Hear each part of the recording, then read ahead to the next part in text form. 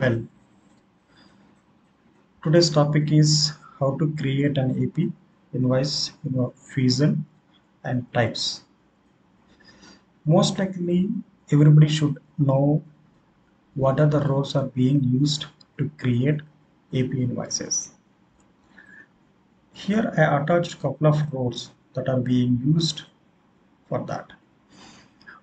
Accounts payable manager, accounts payable specialist, accounts payable supervisor.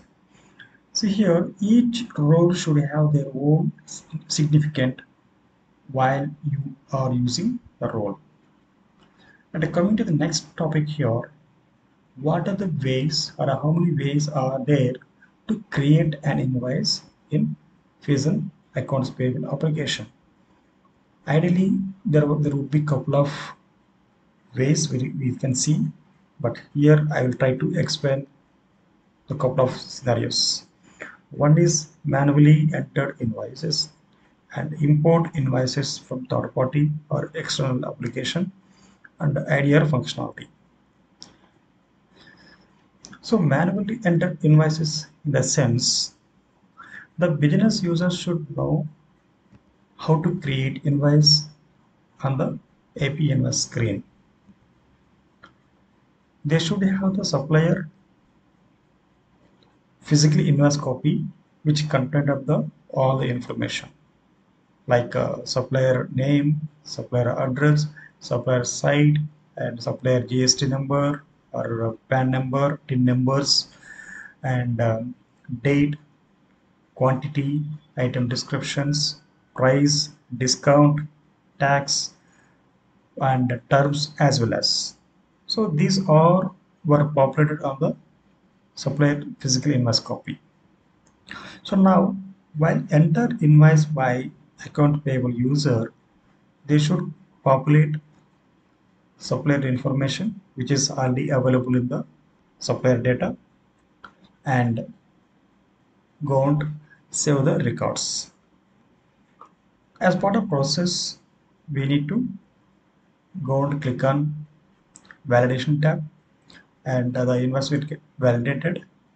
And if you are using approvals, then we need to send that invoice for approval to the approver. Once the invoice get approved from approver, the user will get notification saying that your invoice has been approved. And second method, import invoices from third-party application. Here I try to explain more to aware or understanding the third-party application while creating invoices. The below diagram will give the clear picture on how to create invoices by using integration. So ideally, nowadays, many of the clients, they are not using manual enter methodology because it is a time consuming activity and also it's not be more accurate. So 99% of the clients, they should look at for automation to create invoices. The benefits of to using integrations is a timely manner and save time saving and accurate the supplier information. Let us walk through one by one here. Data or flat file received from source or external application. Place file at client server or FTP servers, and then it will move to the AP invoice inbound, pick file and place in staging tables. Integration, validate, and transmission file. Post validation, integration will have the capability to convert the source file into a BD template, which Oracle has provided as a standard transmission file, and push the data into interface table. So then after, trigger or invoke import invoice program to import the payable invoices. So here I would like to give some more information. So while importing or validation,